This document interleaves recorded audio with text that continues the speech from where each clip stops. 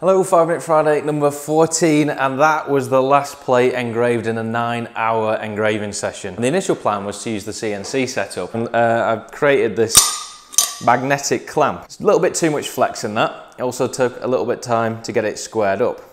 But the plates are that low quality that there's actually a bow. They're slightly convex in nature. So when the machine tool is engraving, it engraves the centre but not the edges. You reset the Z height to engrave the edges and it drills through the centre. So it's been a lose-lose situation. So a bit of research, I found that these plates are usually held down by a vacuum bed, which we don't have. So in another 5 Minute Friday, what I'll probably do is show you this vacuum plate that I actually manufactured.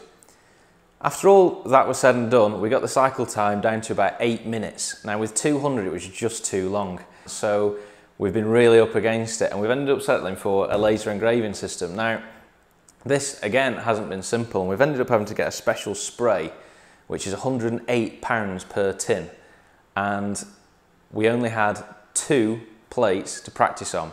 So we could make no more than 2 mistakes out of 200, so 1% failure rate on a process we've never tried before. So this week has been fun and games. We've got there in the end though, we've got a really good finish.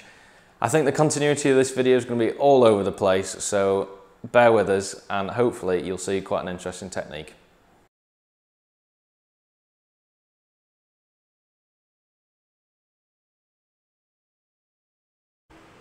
So I've just sprayed 200 of these, and at £108 a can I was pretty nervous, and there's virtually nothing left, so I've absolutely fluked it. It's exactly the right amount, so we just need to get on and laser etch these things now. And I've got 4 that I can make a mistake on, so we'll see how that goes. So this was the first effort, which ended up being a bit of a rastering process. So we learnt the lesson and changed the lines over to vectors, and in particular we used a vector font which is dedicated to CNC engraving. Here we are setting up the laser focus, and then we're doing our first test run, which just about worked out. Right, moment of truth, it looks pretty good. Apparently this stuff wipes off, and text is good, logo is not so clever. So we need to up the power on the logo and maybe do 2 passes. So this is just a quick look at the software. I've imported this from AutoCAD. Now a couple of weeks ago I looked at changing a vector graphic to a DXF, which I hoped I was going to run through HSM Works.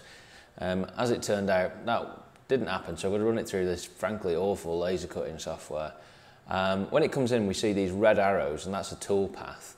And in its sort of default format, the lines are all over the place. It's a really inefficient path. It could cut a bit here, then up here, and then it'll raster one particular part and then cut another part. So what we have to do is use a tool called Join Lines, and just notice the arrows here. If we go Tool, Join Lines, we get a much clearer path. And then what I'd hoped to do was maybe set up some kind of macro and import all the names of the awards from an Excel document that I've got.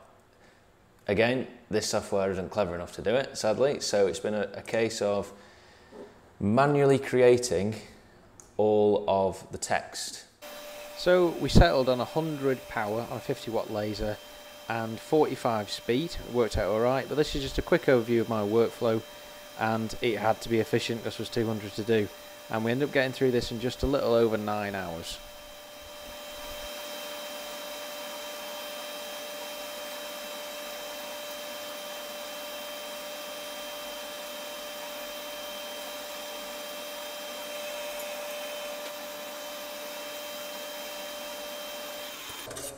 And the final result was absolutely stunning. The best way to get this stuff off is just with a little water.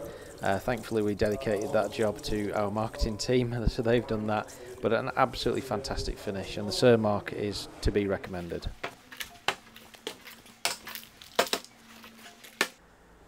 So that's what 200 trophies looks like.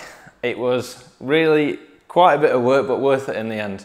So if you like these videos and you want to see more laser engraving, 3D printing and machining, then please subscribe, like and comment, and we'll see you next week.